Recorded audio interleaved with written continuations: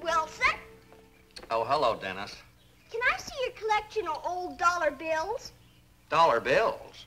Oh, you must mean my old coin collection. I don't collect old bills. Mrs. Elkins said you did. She said that? I heard her. She says you've still got the first dollar bill you ever made.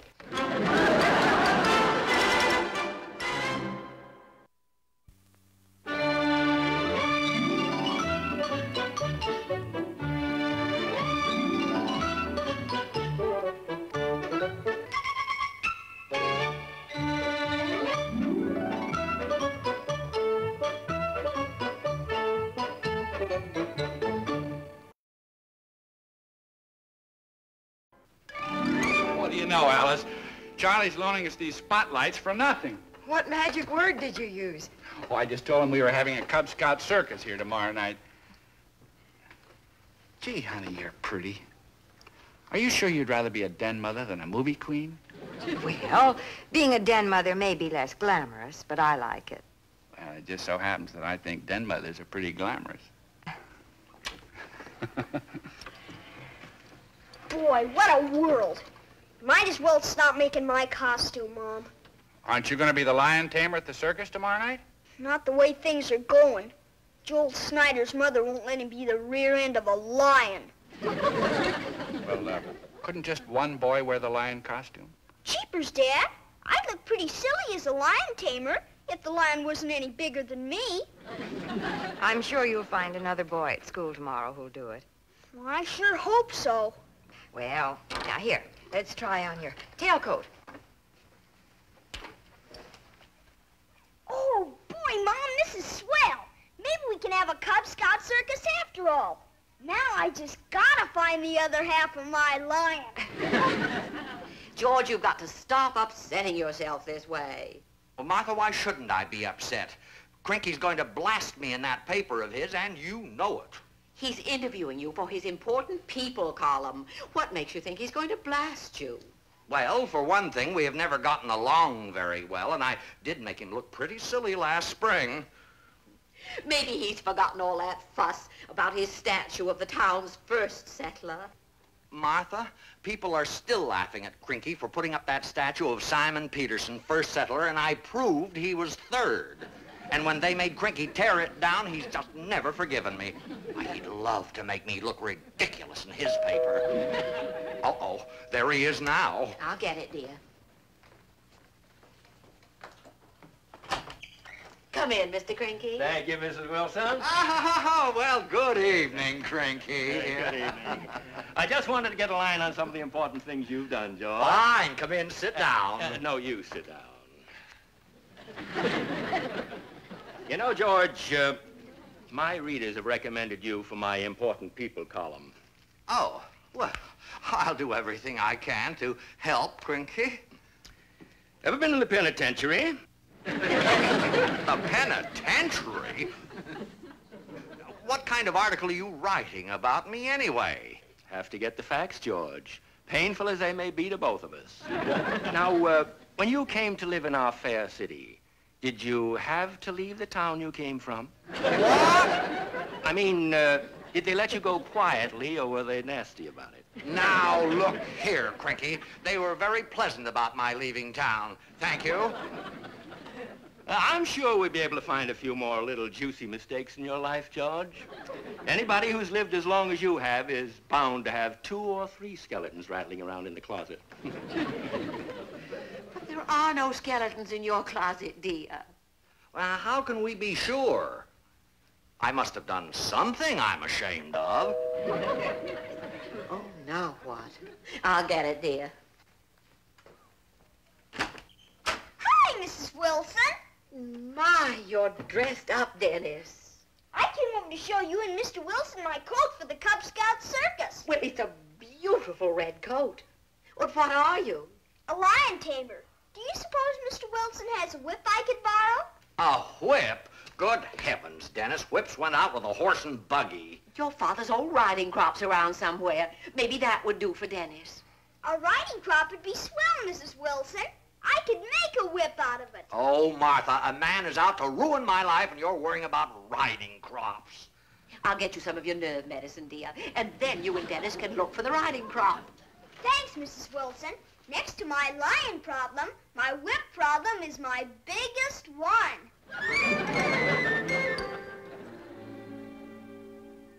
Boy, I can make a whip out of it. Thanks, Mr. Wilson. You run along now, Dennis. I have a lot of very important things to worry about. Hey, Mr. Wilson, a picture. What? Gee, that's a funny-looking picture. Good heavens, I thought that thing had been thrown out years ago. What is it, Mr. Wilson? Well, that's me, Dennis, once when I was a flagpole sitter. A what? Flagpole sitter, that's me up on top. Boy, that's a funny thing to do. It was a county contest, and I was a champion. 27 days. 27 days? Sitting on top of a flagpole? That's right. Boy, what crazy things you did in the olden days. Olden days. It took great skill, Dennis. Still, I suppose it would seem ridiculous today. The sort of thing some people might consider a... Boy, when do I tell Tommy about this? Tommy! No, Dennis, you're not going to tell anybody about that picture. It should never have... Oh, Dennis, little friend, let you and I have a nice little chat. Now, we are good friends, aren't we? Sure, And you know what good friends do for each other, don't you? sure. They trade lollipops. Yeah, yes, but they also keep each other's skeleton. I mean, each other's secrets. Do you mean your flagpole sitting is a secret? Oh, Dennis, it's one of my one of my deepest secrets. Can't I just tell Tommy? Dennis, I don't want anybody. It'll be our secret. Good friends go through thick and thin for each other. Well, gee, Mr. Wilson, if it's that important. Oh, it is. And when you have an important problem, a really important problem, who do you think will help you with it? You? Your friend, good old Mr. Wilson. Really? You'd help me with my lion problem? Well, Dennis, I said that good friends go through thick and thin for each other. Of course. Dennis, just what is your lion problem? I need a big lion to tame in the Cub Scout circus, and you'd be just great. You're bigger than two little boys any day. I better go tell Mom to make that costume big.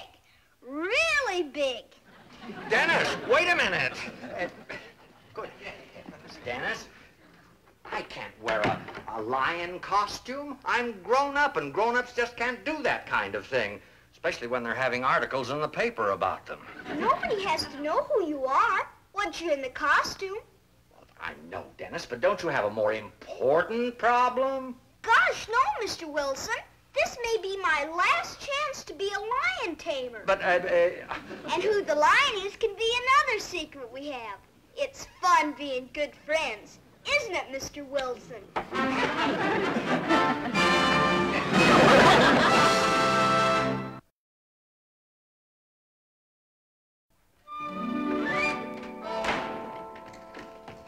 Did Mr. Wilson have a whip, dear? No, but he had a riding crop. I'm gonna make a whip out of it. Look, Dad. Say, how about that? I might have a little piece of leather to put on the end of it. Thanks, Dad.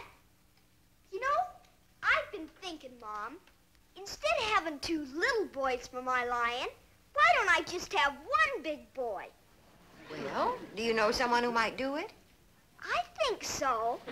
I'd have to know his size. Where would he come up to on your father? Oh, he'd come up almost to Dad's head. And he's wider, too. His mother let him do it? I'm sure she'll let him. You'll make that costume big, won't you, Mom? Oh, I will, real big.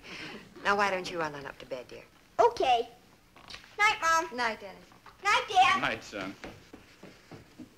That little boy sounds rather big for his age. I have a feeling that boy is old for his age, too. Were you thinking what I'm thinking, Henry? Mr. Wilson's the only boy around here who fits that description. And he's the only one Dennis went to see tonight. But why would Mr. Wilson do it? Why, it's obvious, honey. Our son is growing up to be one of the great salesmen of all time. We're gonna be the best thing in circus tonight. Get down on all fours and I'll show you. If Crinky could only see me now. See how much like a lion you are? Dennis, you know, maybe it might be even better for you if I rented you a small real lion. Oh, tame, of course.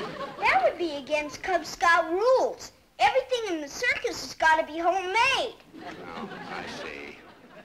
Now, Mr. Wilson, roar. Roar? Dennis, I said I'd be your lion, but I did not agree to roar. Well, if you don't roar, how else will the audience know you're ferocious? Well, just put it on the program in large letters, Ferocious Lion. There is going to be a program. And what kind of a lion doesn't roar? Well, a nice, polite, aging lion. The lion I tame has got to be wild. You know, the kind that roars. Oh, all right, Dennis, I'll roar for you, but I'm not saying how good it'll be. After all, lions have had more practice at it than I've had. That's swell, Mr. Wilson. Now do it louder. Louder? Oh, dear.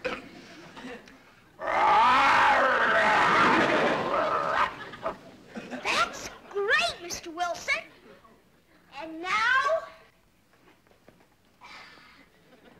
you jump up here and roar. I jump up there, too? Sure, when a lion's in your power, you can make him do anything. Well, I'm certainly in your power, but whether I can make it up there or not's another thing. Sure you can, Mr. Wilson. Just try it and you'll see. Now jump up here and roar. Wow! Attaboy, Mr. Wilson. And the way things are going, Crinky's article about me will probably be on the obituary page. Mr. Millard, come on in. Came a little early for the circus, Mitchell. Mr. Crinky asked me to take a few photographs for tomorrow's paper. I'm a gorilla. Well, you could have fooled me. I didn't know Hubert was a member of the den. No, he joined just in time to be a gorilla. I hope you don't mind my taking the photographs, but Mr. Crinky is my boss. Not at all. Come on in.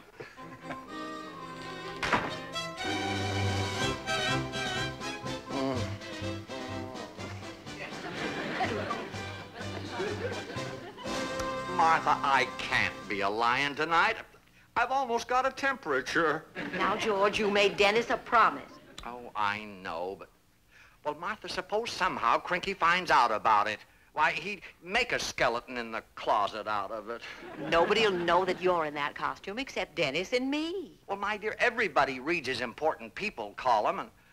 Well, I've always wanted something written about me in a dignified way.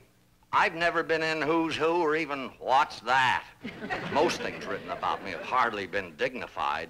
Ugh, I can still see the headline. Class orator falls into orchestra pit.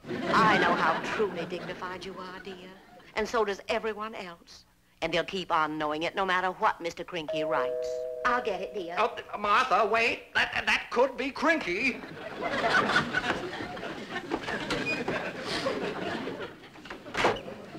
Hi, Mrs. Wilson. Is Mr. Wilson ready? Yes, dear, come in. George, it's Dennis. Guess what, Mr. Wilson? If we're lucky, our picture will be in the paper tomorrow. Our picture? Mr. Millard's taking some photos for Mr. Crinky tonight. I knew it, Martha. You see? I'll bet anything that Crinky has his assistant over there just to spy on me. Now, George, even if the picture is taken, nobody'll know that you're in the costume. Well, suppose they have X-ray film of some kind. I wouldn't put anything past that Crinky. Now, George, you really do want to keep your promise to Dennis? I'm keeping mine, Mr. Wilson. I haven't told Mr. Crinky or anybody about your flagpole sitting. You see? Now put on your head, George, and go to the circus. All right, Martha. Come on, Mr. Wilson. Right here.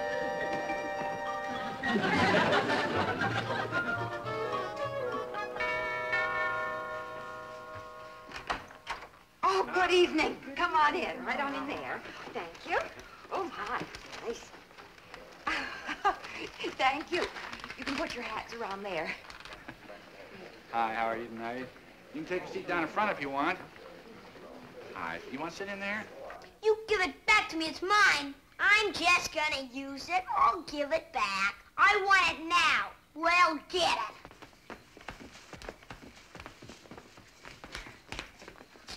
Boys, stop it. What's this all about? He stole my nose. I just wanted to wear it during my opening speech. Well, Tommy, I think you'd better give it back. A clown really needs his nose. Golly, why do I have to be just me tonight? Well, now, Tommy, you have to make the opening speech. You'd better stand over here and be ready, because it's just about time to go in. Come on, boys, line up. The circus is ready to begin.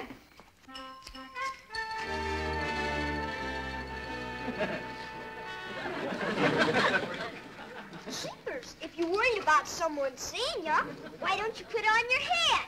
Because it's stuffy in there. All right, now, Hubert, you get in line. It's time to start, honey. Is everybody here? Well, they're not all here, but I think we can start. On with the circus.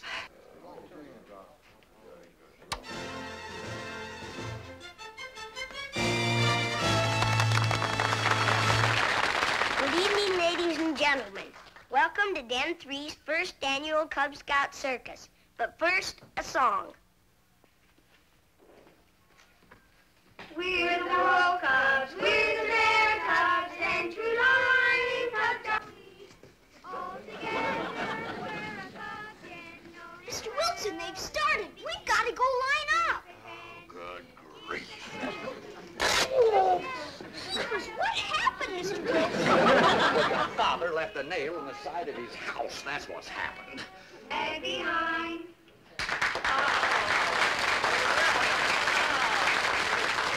Before we go on, a few announcements. The den will have a field trip tomorrow morning to hunt fossils. Mrs. Mitchell, our den mother, wants me to say that there will be refreshments for everyone after the show. And now, on to the circus. Here's our ringmaster, Mr. Mitchell.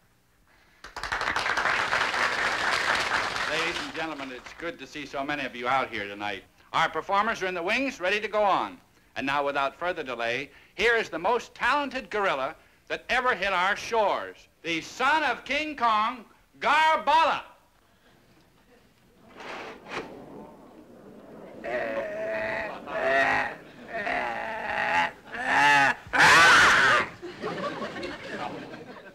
Dennis, I can't go in there like that. I better get Mom to sew you back up. Dennis, what about our secret? Mom's a good friend of mine, too, Mr. Wilson. Don't have to worry about her. Why, you know, I bet she's keeping secrets that we don't even know about.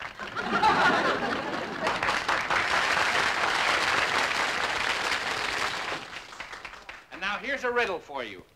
What's tall and short and dances on all four legs? Why, a dancing giraffe, of course. That's your cue, boys. You're on. Hold my banana, Mrs. Mitchell. I didn't have time to finish.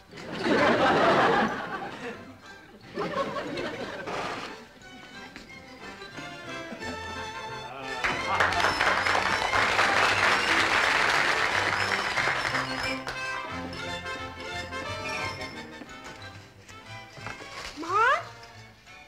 Dennis, where's your lion? Something's wrong with his costume. Come look at it. Oh, dear. Well, I'd better check with your father. Mom, if you recognize my lion, it's a secret, okay? My lips are sealed. Good. We'll be waiting in the kitchen. What's the matter, honey? I have a little repair work to do. Do you think you can handle things out here, too, for a moment? Sure. Oh, here, ringmaster, hold this. It belongs to the dancing giraffe. I wonder which half.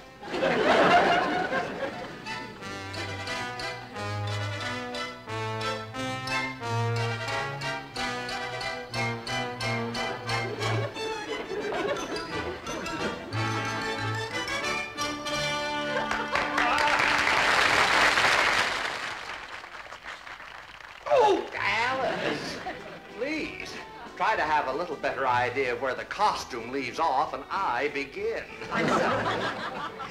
There, I think that does it. Oh, fine. Oh, and Mr. Wilson, about your secret, don't worry, I'll keep it. Oh, thank you, Alice. Boy, am I glad I'm a Cub Scout. Where else would I ever get to be a lion tamer? Now, hold on to your seats, folks. You're about to see a Cub Scout risk his life in an attempt to tame the most ferocious of animals, the king of the beasts. People who faint easily are advised to leave now. Here it is, the contest of the century, boy versus beast.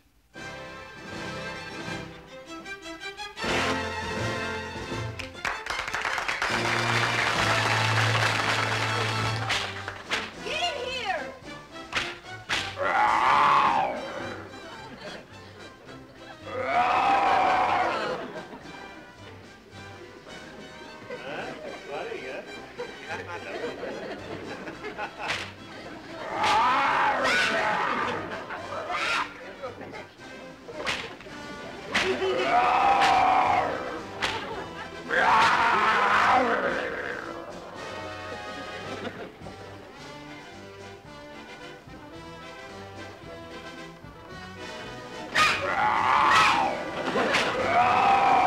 Now, jump up here and roar!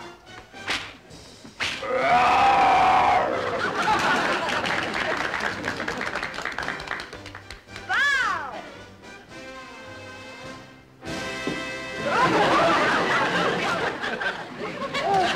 I knew it. Picture. Millard, I want that photograph. I'm sorry, Wilson. This picture belongs on the front page of tomorrow's paper.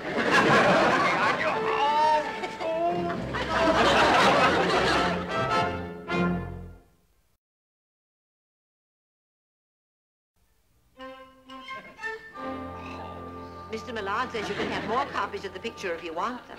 More? I don't even want this one. Martha, this is just the sort of thing Crinky was dying to get his hands on. Oh, he'll make me look foolish for sure. Now, who can that be? Hello, Mrs. Wilson. Come in, Mr. Crinky. I just stopped by to see George for a minute. I just wanted to be sure you had a copy of this photo Millard took last night. Quite a likeness, isn't it? Crinky, you wouldn't dare print that picture of me in your paper. How's this for a headline? George Wilson plunges into second childhood as oldest Cub Scout in the world. It isn't often I get a chance to write about a skeleton in somebody's closet and print a picture about it, too. Now, look here, Crinky, Wilson! Hey, Mr. Wilson, we've still got our secret. There's nothing about you in this morning's Menace. paper. Oh, hello, Mr. Crinky. Well, it doesn't matter anyway. The secret's out. Do you mean Mr. Crinky knows about your being a champion flagpole sitter? Menace! Well, well, George. Champion flagpole sitter, too, eh? Now my article will have 2 juicy skeletons in your closet. But I thought you said the secret was out. That's all right, Dennis. There are no secrets among old friends. Then I can tell everybody about you being the front end of a giraffe last night. Huh, Mr. Crinky? Dennis, you promised. Right in your mother's kitchen, you Well, well, well, Crinky. Front end of the giraffe, eh? Oh, wait till everybody down at the lodge hears about this. Wilson, if you ever mention a Mention it, I'm gonna shout about it. Everybody'll know. Unless... Unless what? Those skeletons in my closet? Good friends do keep each other's secrets, Mr. Crinky. They go through thick and thin for each other. Good boy, Dennis. You will keep my secret, George. Well, if you keep mine. I hate to do it, but it's a deal. No skeleton in your closet in the article. Just George Wilson, good citizen. Good. Dennis, I don't know how 2 such good friends as Mr. Crinky and myself can repay you. You can help out the first Monday night of next month. Oh, what's happening then? Us Cub Scouts are gonna have another circus. This time for everybody in the whole town. And I'm gonna be the elephant trainer. What? One of you can be the front end of my elephant, and the other can be the rear. Great Scott!